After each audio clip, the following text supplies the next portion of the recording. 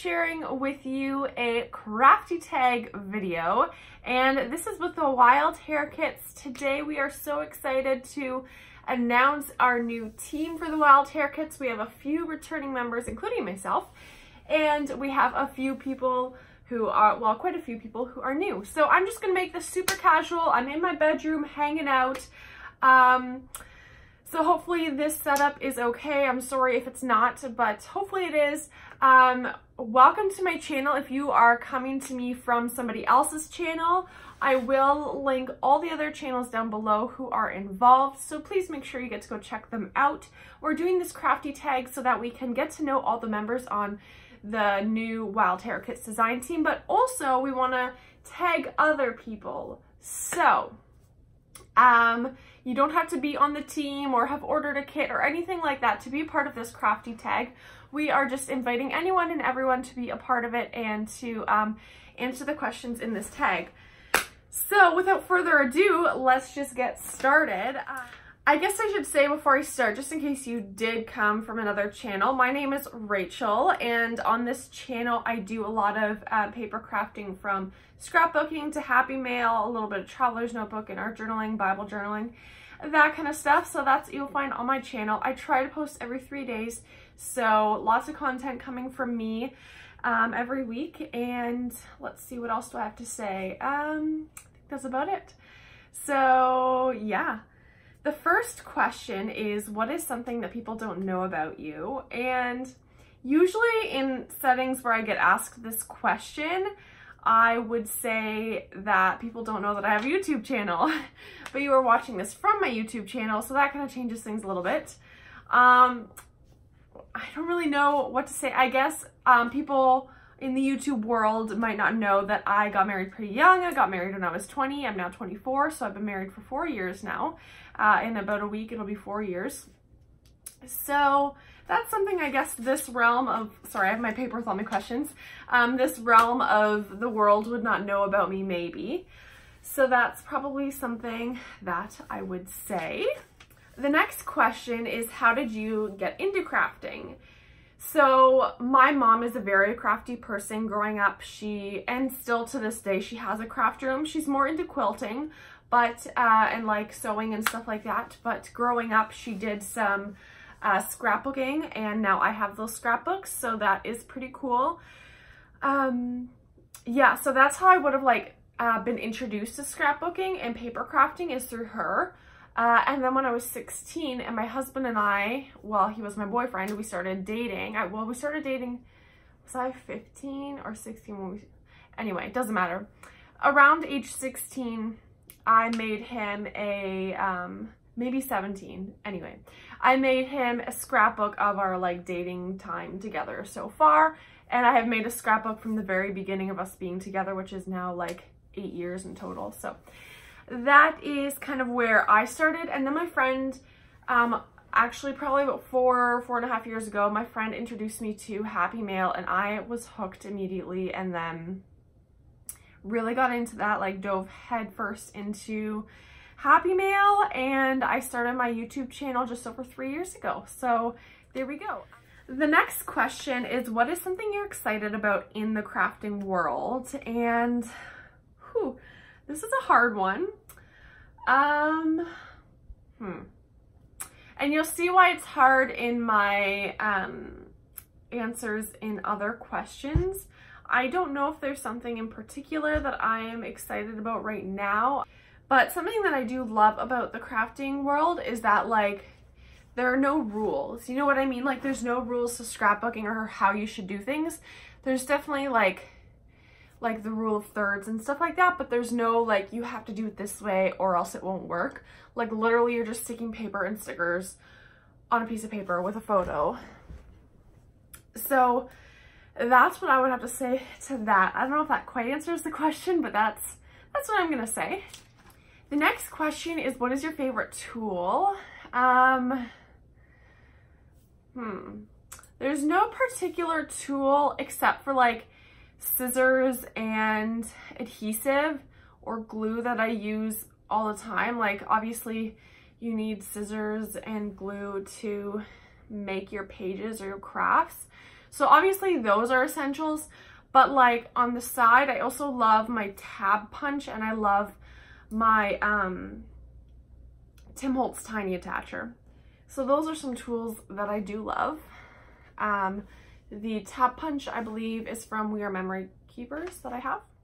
The next question is, what is your favorite kind of pattern? And I'm gonna say this, I love floral patterns, love floral patterns. However, they can be very difficult to use, so they're not quite as practical, if that makes sense. So, yeah, I love the look of floral papers, and it's like fabric, like it's just so beautiful, and you love to look at it. But when you really like put that paper to use, it's like very bold and can be kind of difficult to use. So that's what I'm gonna say about that. So I love the look of it. So maybe that's more of like a branding thing, a marketing thing, I don't really know. But then when I go to actually use it, I'm like, I don't know how to use this correctly. Or not correctly, but just in a way that like shows off the paper without being too much. But with that being said, I do like other subtle patterns, maybe like a subtle floral, or like I've been loving in my kit this month, which you'll see tomorrow in my video. I got these like watercolor background papers. I think they're from Pink Fresh Studio. I got those in my kit, and I've been working with them, and I really do love them. So maybe that's just like a current fave. The next question is asking, how many completed albums do you have? Now, I probably should have gone and counted, but I probably have. So when I started scrapbooking, I did a lot of junk journal. So when I was 16, like I said, I started doing those for my husband and I, my boyfriend at the time. And I think I made 3 junk journals, and I probably have a flip through on my channel if you like dig real deep. Or you could maybe search it in my channel. But as far as completed albums go, I think I've done December Daily 3 times, and all of those are completed. I've done, I don't know, probably like 7-ish, 6 or 7, like 12 by 12 albums. And in those, I mix my project life with my actual scrapbook pages, if that makes sense. So I would say like, yeah, 6 or 7 is probably what I have completed from over the years. I'm not I'm trying not to take too many pictures. I don't scrapbook every single picture of every single day of everything I ate and everything I'm looking at and the walk I went on and this and that. I try to make it pretty reasonable, if that makes sense. And I have a couple like vacation albums too. Some of my vacations I just put in my regular albums, but lately in the past couple years, I've been making my own albums for trips. So I have an Italy album, I have a Hawaii album. I think that's it for the separate ones. But yeah, from now on, I'm definitely always going to do separate albums for my vacations. The next question is, what is your favorite kind of embellishment? So the great thing about kits is, the Wild Hare kits, is that you can customize it to whatever you like and what you like working with. So Allison, the curator of the Wild Hare kits, knows exactly what I like. So obviously, okay, the item I'm gonna say is something that I basically can't do a layout without. And I've probably only not gotten it in a kit like twice maybe, when she changes things up a bit. But basically every single kit I get it, which is enamel dots, which I know sounds silly, but I just love the little spark it adds. I don't know what it is. I just love including enamel dots in my projects, or yeah, mostly the dots. Shapes can kind of get too particular. So that is something I love. It also adds just a different kind of like texture, if that makes sense. So yeah, I think that's what I'm gonna say. The next question is, what brand do you keep finding yourself going towards? And the brand that I find myself always going to is always Maggie Holmes and Crepe Paper. However, that is slowly changing. And this is kind of like what I was saying earlier about how you'll see kind of, because the question earlier was what's something you're excited about in the crafting world. And there are some brands where you can tell that, or it seems like at least, the people who are creating it, and I'm sure they're lovely people, but maybe they don't craft as often anymore, if that makes sense. So the pieces aren't really necessarily usable or make sense, such as like giant pieces of ephemera that you'll just never use. I know you know what I'm talking about. Yeah, things like that. So lately I've been leaning towards Pink Fresh Studio a lot. I also really loved a Dear Lizzie collection that recently came out. If you see my other Wild Hare Kit videos, you would have seen that. But yeah, I've been loving Pink Fresh lately, so that's what I'm finding myself leaning towards, whereas usually it'd be like Maggie Holmes and crepe paper. But because I love the style of crepe paper and Maggie Holmes. Crepe paper is, I personally think crepe paper is really good at finding like different styles. So like Cute Girl was so different than All Heart. Like, I mean, in some ways they're similar because it's both by crepe paper, but they have different vibes to it. And then they have like the Here and There collection, those traveling collections. So they're really good at doing different themes and stuff like that. I always love crepe papers. Sorry, I'm like, this is just a little uncomfortable. I'm trying to find the right position.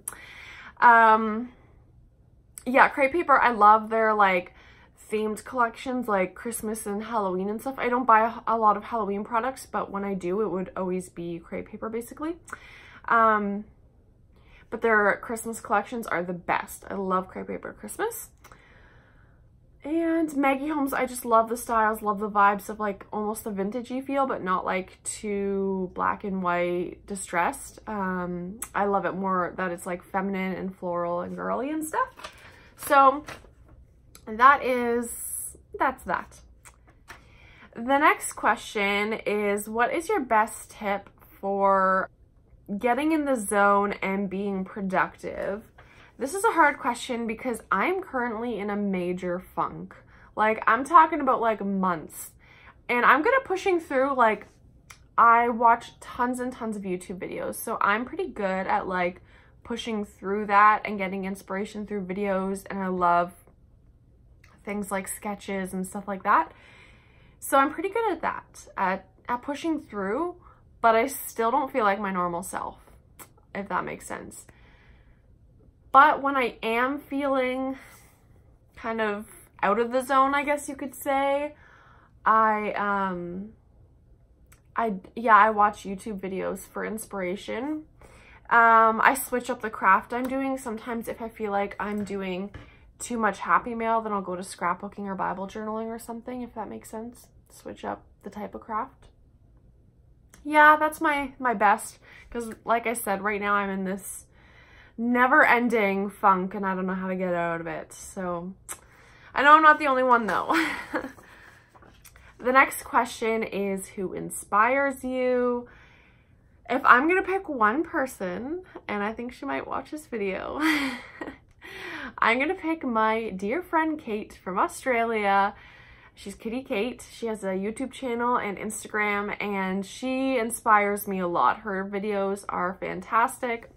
A lot of people whose videos I started to watch when I first did Happy Mail, they're not really doing videos anymore.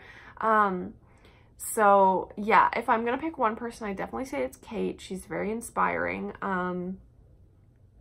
That's for Happy Mail. If I'm gonna talk about scrapbooking, because Happy Mail I'd say my channel is more known for, but if I'm gonna go on the scrapbooking side, I'd say like Inky Quill, Missy Whitten, all those very well-known scrapbook YouTubers. They totally inspire me. Even though my style is so different from them, they still kind of help me go out of that comfort zone that I sometimes can get stuck in. So I hope that answers the question. The next question is there a new type of craft that you would like to try that you haven't yet? And I would say, like, just in general, like, I love crafting, and so I want to try them all, but I feel like paper crafting is the one thing that I stick with and really have committed to, whereas like when I get into other crafty things, it only lasts like a couple months or a year, and then I like fade out of it and get disinterested. But when it comes to like actual paper crafting, that's the one thing that I'm always doing, always loving. But there's so many crafts I'd love to try. I just love DIY things and making something on your own. Like, it's just such a cool thing. So all of the above. The next question is, what do you hope to see in the future for paper crafting? Which kind of goes along with some of the things that were said earlier about paper crafting brands and stuff. I would love to see like Maggie Holmes Create Paper style with like the ideas of like Pink Fresh Studio. If that makes sense. Like, I'd love to see like the two mashed together. I think that would be like my perfect paper crafting brand. Because I love, like I said, I love what Create Paper Maggie Holmes does, but I'm just finding there's things so unusable right now. I'm not sure why that is, but there's stuff like when you look on the website or on videos is beautiful and gorgeous, and maybe it's more of a marketing thing to do it that way. I don't really know, but that's what I'm kind of feeling right now. So I just hope for things that are more usable and things that just, I hate, because I'm a person who can use things that even though I want to hoard it, I will use it. Because when I don't want things sitting in my stash. So I think that's just kind of like what I want to see. Things to just get out of my stash because I love it so much that I want to use it. Yeah. So with all of that being said, now I get to tag people. And I'm going to tag people who are not part of the Wild Hare Kits design team because I want to reach this crafty tag to other people and get to know other people well as well. Okay, so I'm going to tag 3 people. The first person I'm going to tag is Tina from Mrs. of Valley. So I'm going to tag her down below so you can check out our channel, and maybe she will do this crafty tag if she watches this video. The second person I'm going to tag is Alicia from Love Letter Generation. So maybe she will do this tag as well, which would be so cool to get to know her better. And the third person I'm going to tag is, I know she watches some of my videos, but I don't know if she'll see this one. But I'm going to go for it anyway. I'm going to tag Danny from Pop Fizz Paper. And I hope she will do this tag as well so I can get to know her better. I've been following her channel for years. I think since like I started finding Happy Mail YouTubers, she's one of the first ones I found. And she's super duper awesome and talented. And she has this really cool thing that's like a crafty camp this summer, which is the coolest thing ever. And I wish I got to join, so maybe next year. But definitely go check out our channel. Check out all 3 of the channels down below that I tagged, and check out their Instagrams, and maybe they'll do the tag too. And you can get to know them better, and hopefully people can pass it on to others. And also, of course, click down below to everyone in the design team, the new design team for 2019-2020. Oh, that's weird to say. Check out their videos so you can get to know them too and see who they tag and pass it along to. Also, if you do the video, even if you don't have a YouTube channel and you just want to do it on Instagram, totally cool. Make sure you use the hashtag TWHK Crafty tag. I hope I got that right. If not, I'll put it down below. I hope I got that right. But it's the Wild Hare Kits Crafty tag. So, I hope I covered everything. Thank you so much for watching. Thank you for the support. I have lots of videos to come. Tomorrow's my unboxing video, which is going to be great. It has tons of the new Pink Fresh Studio stuff. I'm so stoked. This video went on really long. I'm so sorry about that, but people did tell me last time that they liked the face-to-face video once in a while, so I'm so glad. I hope you enjoyed this video. I hope you have a wonderful day. Thank you so much for watching. I love you guys. Have a great day. Bye.